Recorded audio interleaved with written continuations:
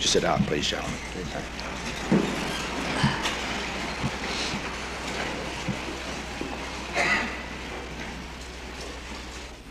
Mr. President, as we complete our talks, I wish to express my appreciation to you for your frankness and candor in discussing the problems that we mutually face in Vietnam. And I know that you share with me the sentiments that were expressed in our communique, which has already been distributed to members of the press.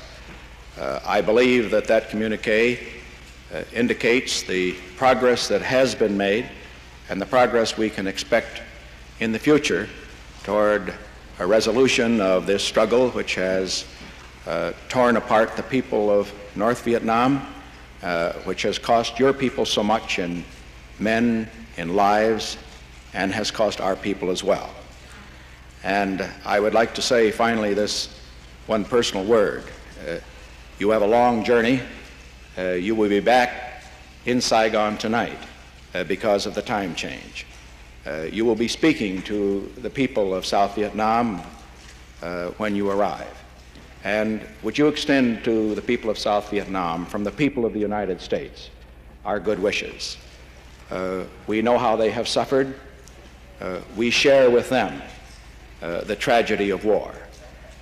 We want for them what we have for ourselves, the blessings of peace within our own country and within your own country. Mr. President, thank you very much for your very comfortable words. I can say that our first meeting here in Midway is very useful, and it's not like some speculation before I arrive here that there is some difference between President Nixon and President Thiệu, and I have to come here to dissipate or to discuss again on those differences. It's not true. I come here for more understanding and closer cooperation, for more common position between President Nixon and I. It's not for difference, because we have had no difference before. You may mention about the 8-point program of President Nixon for peace.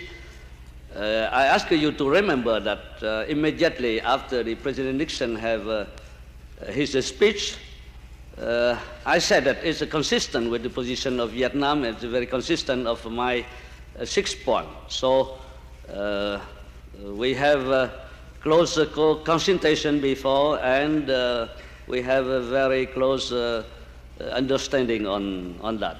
So I come here to discuss with President Nixon to have better cooperation and to have a better common position. I think in the future, when the circumstances demand and when we have opportunity, we may agree together to meet again. So I think it's the best way to have closer cooperation between two governments and two people.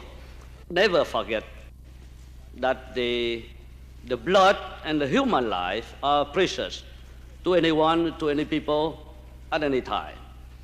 So I think once again we are very grateful, and the Vietnamese people, the whole Vietnamese people is very grateful for the sacrifice that the United States people have accepted and continue to accept it, to join us in defense of freedom and defend the common cause of the free world. But once again, I say that we will do our best from now on to alleviate the burden of the American people. And we have to do our best to deserve the noble sacrifice that the American people have accepted for Vietnamese people. And once again, I hope you understand well my English, and I'm ready to leave for Saigon. And I sincerely thank President Nixon for the useful talks, for the heartfelt welcome, the hospitality of the people in Midway Island. It's the first time I know this island, very interesting. And I think that you may join us to share the success of this meeting. Thank you.